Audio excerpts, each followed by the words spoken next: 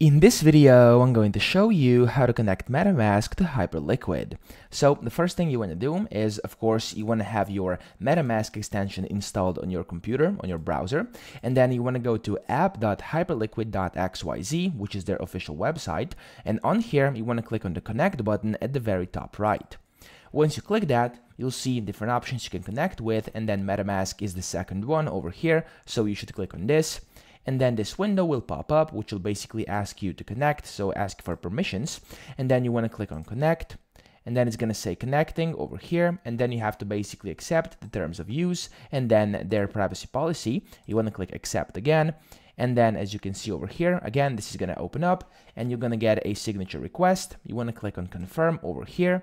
And then once this is confirmed, as you can see, your MetaMask is now connected to Hyperliquid. So that's pretty much it. I hope this video helped you out. If it did, please subscribe to the channel and help me out as well.